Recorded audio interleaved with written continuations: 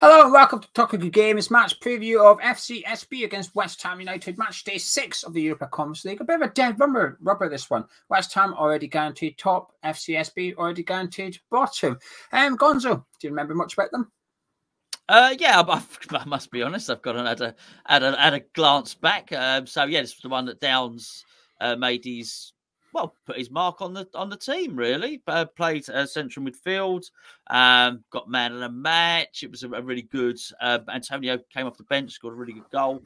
It was really good, important part of Bonner's rehabilitation this game as well, because obviously we weren't able to get him any games in the Premier League, but we're still not. But this was part of his road to recovery, and I think really possibly the game where Kehrer announced himself as okay, I'm your new defender, basically. So yeah, it was a good game and a 3-1 win. It's almost fitting that you're talking about occasions rather than the opposition in a weird way, because we're going to get onto that in this video as well. It's perhaps more about the occasion than the game itself. Yeah, I don't recall too much, but I think I'm losing my memory as I get my older going. So I had to go back and watch a bit as well. And I was like, we're 1-0 down at half time, were we? And I was like, well, we must have been in a sense, we were. I don't recall that. So I had to go back and watch our review of the game to jog my memory back from this one.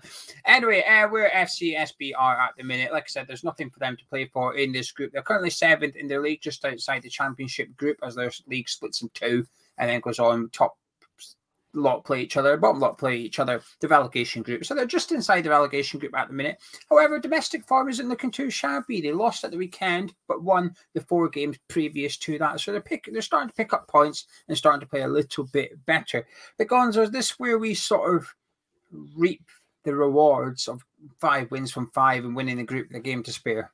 Yeah, absolutely, and fully deserved, richly deserved that we can rest for this game, and it gives Moyes something, because there's he doesn't like the fixture congestion, and there are a lot of teams, big teams, English teams in Europe this week who are going to have to field their best teams. They haven't quite made it through, so that's a massive one. I'm pretty sure Manchester United would have. I mean, look, they beat us. What the bloody hell do they care? But I'm pretty sure they would have really liked to have just concentrated on their 2 subsequent league games and not worry about having to play in Europe. But they're going to have to. Tottenham as well. There's clubs that really have to really buy into this fixture congestion and just field their teams, whereas we don't have to. Moyes can do exactly what he wants here, and what he wants is to maybe play a youngster or 2, keep nursing those players like a Bonner and a Gerd back from injury, give game time to players maybe like Soufal who aren't featuring at all. So it's perfect. You cover all 3 bases, basically. Play some reserves, play some youngsters, and get some injured players fit. Wonderful. Yeah, I completely agree. He can prioritise the Crystal Palace game. He can say, right, what's my team? He can work backwards here. Whereas in the other 5 games, he's had to do a bit of a balancing act, which is kind of work backwards, I guess, but also at the same time think, well, maybe that's a bit too weak. I'm going to have to put a couple of other players in there, perhaps that I didn't want to. For the away games, he's perhaps taking players over there that he doesn't want to use, and they're on the bench. They've made the journey, so on and so forth. But for this one, he doesn't even have to take some of them with him to Romania, because actually, you just stay back in London. Don't even travel for this one. He very much can pick his 11 for Crystal Palace and work off the back of that and see who he's got left over, build the team around that, build it with a few youngsters as well. But I guess it's also the youngsters that he feels may make it at West Ham. We know he's had a couple of them involved in training in the build-up to previous games. We've seen some of the youngsters on the benches of the European competitions this season already. And I think it's a wonderful place to be in as a manager. And, this is what he gets. This is the reward for David Moyes for getting the job done in the first 5 games. This one is a dead rubber. Do what you want kind of thing. Take as many risks or as little risk, and hopefully, and I'll be honest with you, I don't want to see any risks taken by the manager for this one. Crystal Palace is a must-win game to some extent. This one is not. He could get beat. It depends, really. If he feels the first 11 and gets beat, I probably won't be too happy about it. However, if he goes heavily rotated and we lose this one, as long as you win against Crystal Palace, I think that is the priority for this week. Now, before we move on to the West Ham team, and I know what you're all thinking, which youngsters are eligible, I will show you in just a second, because not all of them are, and I'll explain why in just a moment. However, It is currently the 1st of the month, which not only means it's the 1st of the month, it means it's the best time to join the Hammers Chat Patreon if you wish. If you want more videos, if you want discount at our online store, especially with Christmas coming up, then now is the time to join up to our Patreon. Also, you get other things as well, including our giveaways. We've got big raffles every single month. But all the videos, there's loads of them. We've got some World Cups coming up. Don't worry, we're getting creative over on Patreon. But best of all, possibly, is you can support Hammers Chat from £3.60 per month. Go to patreon.com/Hammers Chat. Links in description below. You can see the list of all the benefits as well as sign up if you wish and access some more videos and more perks and support this channel. Gonzo, that all youngsters are eligible. Tell me which ones are, please, Gio. I will do that. I've got some graphics. So, according to the UEFA.com website, these are the youngsters that's eligible for West Ham on Thursday night. So, we've got Christian Higai, the goalkeeper. We've also got William Greenidge, who tends to be right back. Got Carl Robinson, Yamal Baptiste, who we're all familiar with as well. Harrison Ashby, who's gone AWOL. We've got Michael Forbes, and we've got Ollie Scarles on there too, a name you'll be familiar with this season. Now, moving on to the second list. We've got Kaelan Casey. We've also got Regan Clayton, the left back, who again has been featuring with the first team in training in previous weeks. We've also got Keenan Apaya Forson. We've got Freddie Potts, as well as Archie Woods, George Earthy, and Lewis Orford. And then last but not least, we've got Sawyer, Mubama, and Kodua. So there is your youngsters that's eligible. If I've not named them, they're not eligible. So Callum Marshall, Ekwa, who someone myself and Gonzo would like to see, they're not eligible because they it's mucks my team up. That's mucks my team up. Yeah, there's a man that doesn't understand the rules. Despite the fact that I do a guide to the Europa Conference League or the Europa League the last 2 seasons, explain the rules. I did start watching it, but I fell asleep. But anyway, let's go through your team then. What would you like to see? Who would you like in goal? Areola in goal. Would you? I don't know why this is a real modern thing. A goalkeeper has got to be rested all the time. I don't think I understand why Moyes does it. I'm going to disagree with you here. We've just seen Fabianski get injured. Why would you risk your keeper? He could pick up an injury like Fabianski has done, and then we're down to Dan Randolph against Crystal Palace. And I bet you're sitting moaning about that. Well, yeah, probably would. But risk I don't think it is a risk. They're a goalkeeper. They never get injured, apart from the other day. I wouldn't. Bearing in mind that Fabianski is likely to be injured, I would not be taking Areola for this one. I'm going with Heggie, the under-21s keeper, highly thought of. If you look at the first team official photograph they had a couple of weeks ago, it's quite telling. He's in the photo. He's there, fully kitted out and whatever. I would have him in goal for this one. I expect it'll be Dan Randolph, but I just don't think you're going to learn anything from having him in goal. There's almost no point to him playing this fixture. So it would be Heggie for me. So you're sticking with Areola. Oh, yeah. You stubborn man. Moving into defence, what would you like to see? Soufal, Agurd, Ogbonna, Johnson. Johnson left back, obviously. Soufal, I'll say that again. Soufal, Agurd, Ogbonna, and Johnson. They all need games. So you'd play one of the left-footed players at right centre-back? Does it matter in this game? Yeah. Why not? Why not? Yeah. They both need to play. Ogbonna and Agurd, definitely. But I don't particularly want to switch formation and do the 3 at the back. I understand your dilemma. I've gone with Soufal right back for reasons we don't really need to go into. He needs the game time.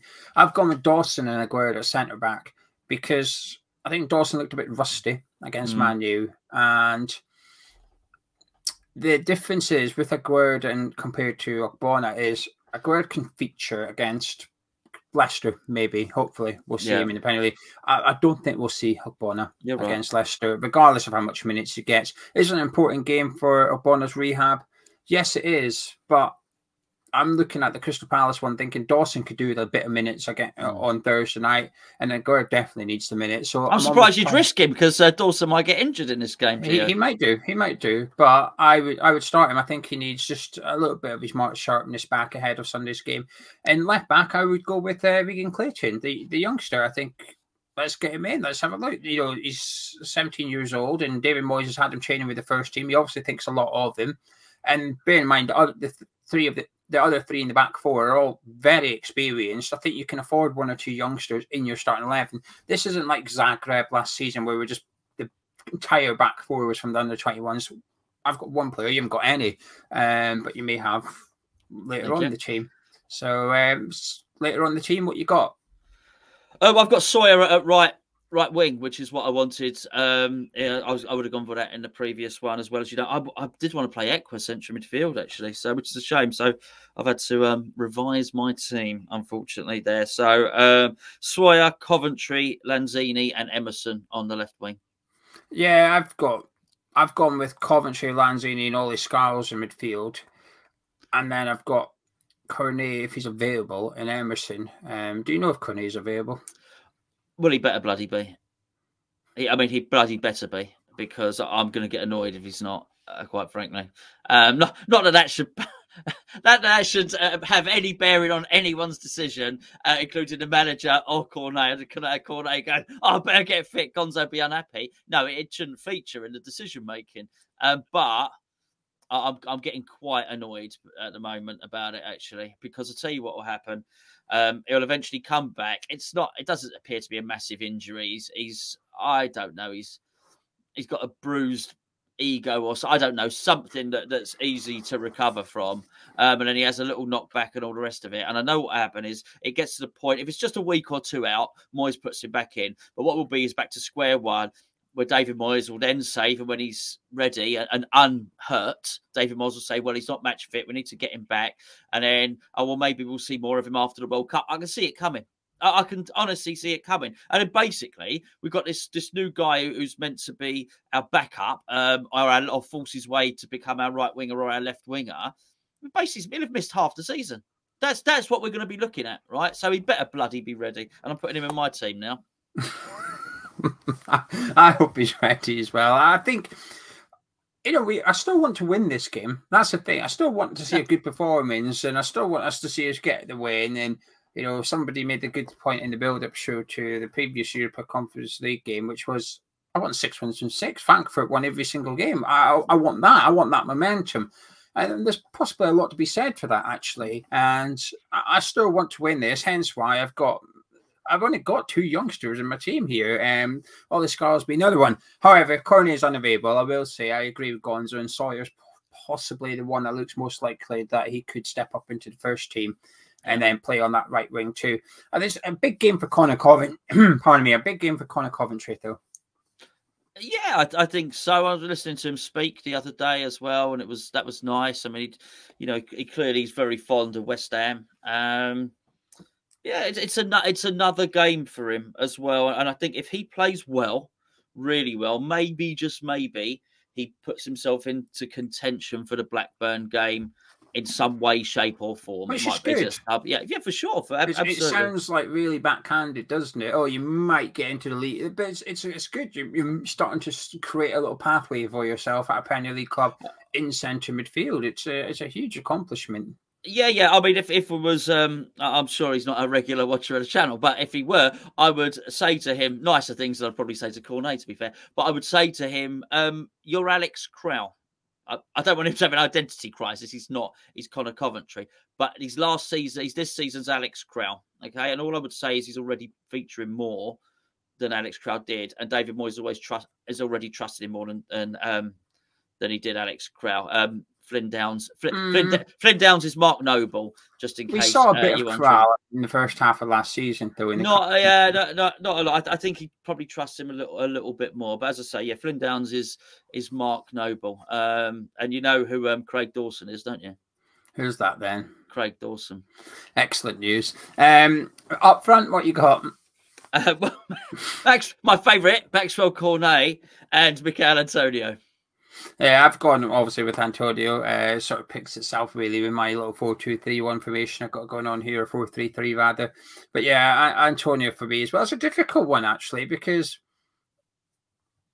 Scamacca's not done enough in the last 3 games to really warrant sort of being the undisputed striker, and there's possibly an opening there for Antonio. But I do think the fact that it's Crystal Palace coming up, that actually Scamacca's possibly the right striker for that game rather than Antonio. It's a bit of a difficult situation for Antonio. He's possibly going to struggle.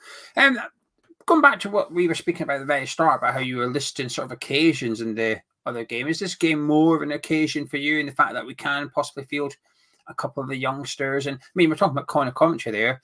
Last week, he was the most inexperienced player in our team. This week, he might not be. There might be 2 or 3 players around him that actually have never played in the first team for West Ham. Well, it's just a bloody useful fixture. I did, for those of you, Cannington Len has got a new film coming out soon. And I don't want to reveal anything, but during part of the film, I had the opportunity to speak to some ex-players. A lot of them were talking about reserve team football. And I think we miss it. I do think it's a miss there. It's a way of keeping fit, and it's not fully competitive, but it was competitive enough. I think it was good for the younger players to play, for young lads to play against grown men and things like that. And it was good for players coming back from injury. We don't have that anymore. No, nobody does. And I think this is that. This gives us a good opportunity.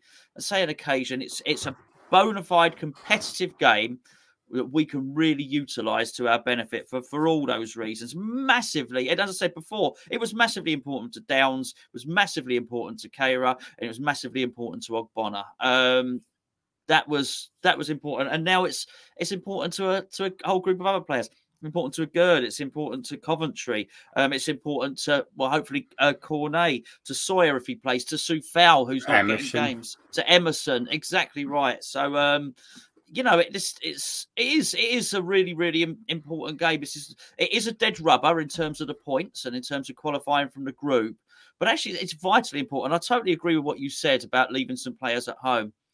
He talks about rest David Moyes. There's no point. I remember during his first stint, we played a cup game against Everton away. We lost, I think, right centre back. Calvert-Lewin scored lots of goals in it. Maybe he scored 3 or 4 goals. And he dragged everybody there and didn't play them, basically. We were a little bit down. We were still within touching distance of getting the game. We were only 1-0 down at that point. Half time, he had all what it would have been at the time, his big boys there that he could have brought on. And he just left them all on the bench. And I remember you and me saying after, why drag them all the way up to Merseyside if you're not going to have the ambition to do that? Now, I'm not...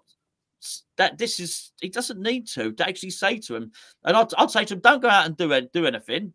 Literally have the night off. Go out. Who are you referring to here? Because normally we talk about who we want to see. Who do you not want to see in Romania? Who are you hoping just isn't there? Rice, but it might be a great example because he is the captain.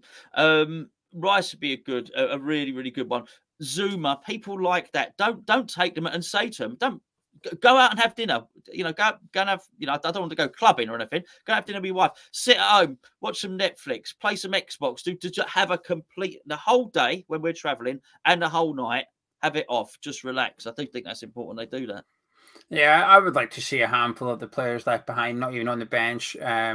Creswell as well, somebody that's in his 30s, playing pretty much every week for us, and Jared Bowen, up until last Thursday, he was the only player that started every single game for us in October. Is he in form? No. Could Bowen do with this game to try and get a couple of goals? Possibly. But already this season, actually, I've seen Bowen score 2 or 3 goals in a game consecutively this season. And actually, his performances aren't perhaps showing that. He's not really a confidence player, I don't think. I think with Ben Rama, he does something, and then it's sort of chest out, and he just gets better and better with Bowen. I've seen him score and not really get better, actually. His performance just stays the same as it was. So Bowen is one of the first ones I'd be leaving at home, and possibly Souček as well. So you've had enough football. Just stay in London. And that's the teams we've named are strong. There's a lot of experience in there. There's a lot of youngsters that we've just gone through the list. There's a lot of opportunities for youngsters to take out to on the bench Romania. Full of them, Geo. Bench full of youngsters. And when I've gone through my team, I've left out Ben Johnson. Ben Johnson could be there to come on. I've left out Ogbonna. There you go. Aguero, 70 minutes off. You come Ogbonna. There you go. You've only got 20 this one, but it doesn't matter. Out you go. So there's plenty of opportunity to still have a few experienced players on the bench and youngsters too. So, are you confident for this one? Not really, because I don't know what team he's going to put out. I mean, if he put thing is, though, right? My team out or your team out, we should win it. Yeah. The thing is, though, you've got to flip it around. FCSB have nothing to play for as well, so it's not like we're going to come up against a team.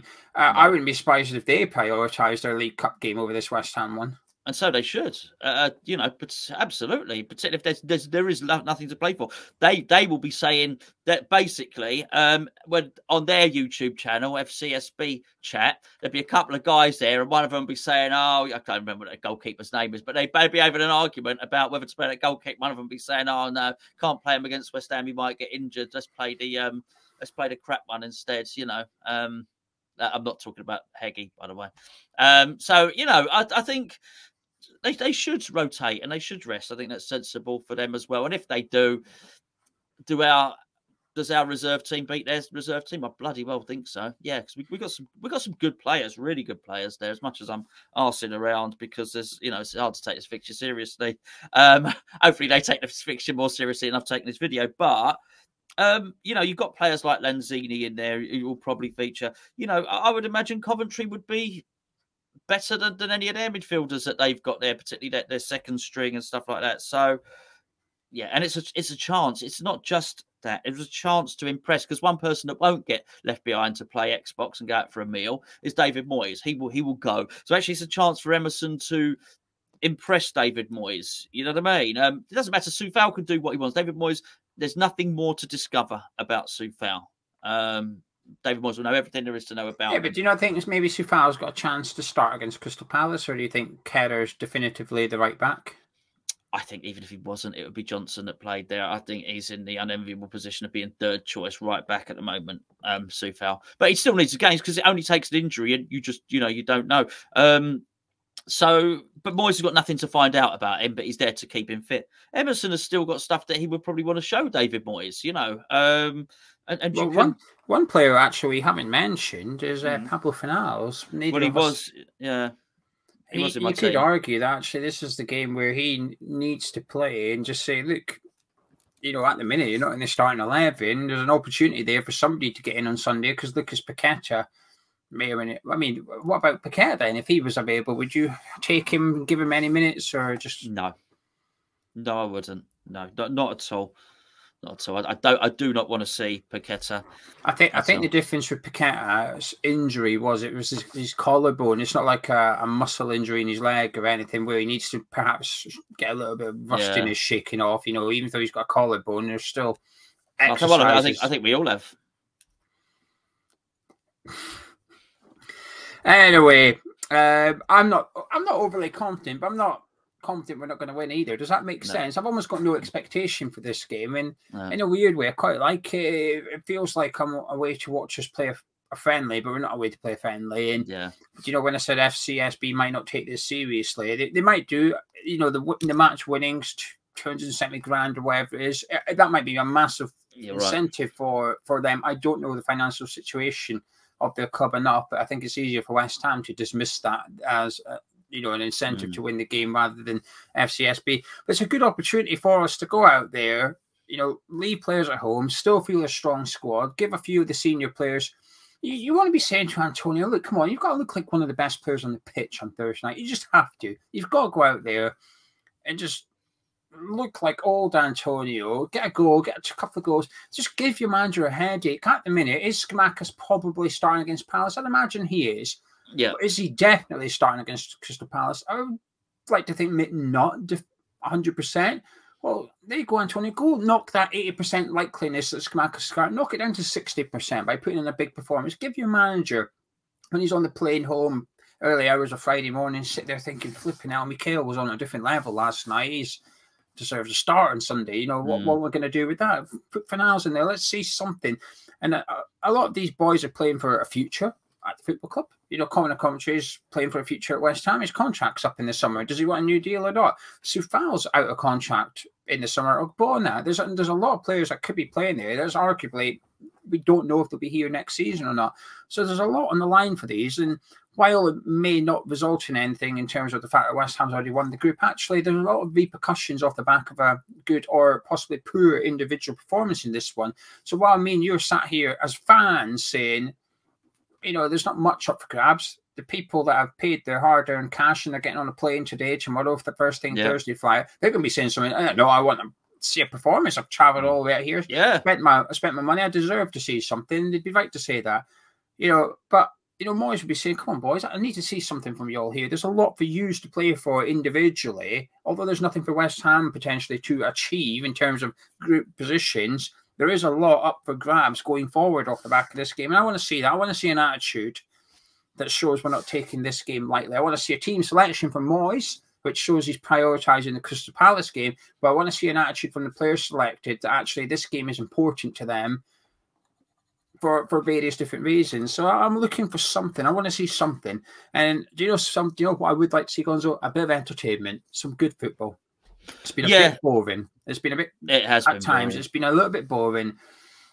Right, Moyes justify away to Man U. Right, okay, I get it. I get why you're going to keep it tight, and it's going to have to be a bit boring at times. Okay, but away to FCSB when there's nothing to play. No, there's no excuse for going out there and hanging on to a 1-0 win or anything like that.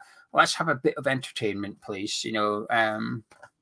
Yeah, and let's be fair. I think, if I've got this right, didn't Silkeborg beat them 10-0 on aggregate? They did 5-0 both games. Yeah, so let's put that into the mix as well here.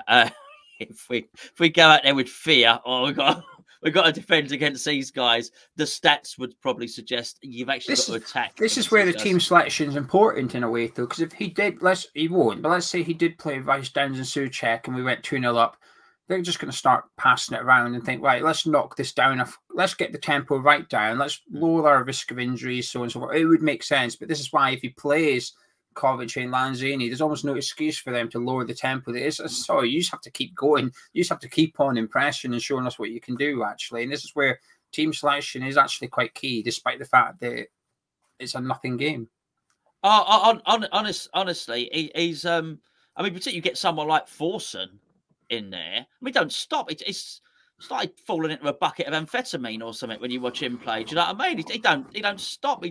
Honestly, it's ridiculous work rate, and so someone like that would go all game long, and you're right, wouldn't do that you just suggested. That boy doesn't know how to crank it down at all. And actually, someone like Chester's as well. Was he on your list? He's on loan at Colchester. But someone like Chester's will probably allow me to finish my sentence. Someone like if he wasn't on loan, someone like Chester's will be watching on telly. Was what I was going to say. From his room in Diggs in Colchester, and he'll be cheering on the team. That's what I was. I'm surprised you've not picked Elise in your back four. Sonny Perkins up front, please. Absolutely, quite right. Touche, my friends. Touche. Can I get any final words in your score prediction, please? Yeah. Look. Get loads of those youngsters on the bench. I've got a couple in the team there, and you've picked a couple of youngsters as well. Let's have the bench full of no 8 players on the bench. Honestly, don't worry about it. Just get however many we're allowed. I probably don't know that. 9. We had 9. How many were allowed? 12.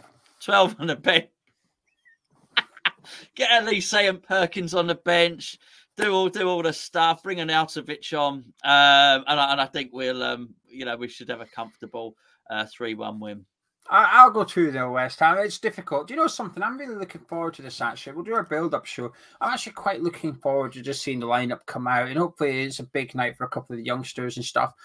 And I can almost just forget about the Premier League for a little bit, because the form and the records and stuff and that it's not great at the minute, and actually this is a nice distraction. It's almost a positive distraction, and I worry about Crystal Palace when we do our Palace preview on Friday. I'll start worrying about the Palace game then. I will start worrying about the Palace game, but until then I'm going to look forward to this, and I just hope that Moyes gets the lineups right. And like I said, it's not because it's not the same as getting the Premier League 11 right. He has to get that right to get the 3 points. So he has to get this 11 right, so that he's got the right balance of experience and youngsters and players that need minutes and players with something to play for. It's a difficult one to get right for that reason. But I'm going to say FCSB 0, West Ham 2, just to throw a score out there, and we should have enough to win, and I want to win the game as well. But anyway, we're going to disappear now. But you've enjoyed this preview despite Gonzo knowing nothing, please do drop a like on it, subscribe to Hammers Chat, and if you fancy getting more Hammers Chat videos, head over to our Patreon, patreon.com/Hammers Chat. Links in description and the pinned comments of this video. It's the best time to join now. You get charged right now. You don't get charged again until the 1st of December. You join on the 10th of November, you get charged on 10th of November and the 1st of December. So you join today, you get more month for your money. How about that? Catching a bit.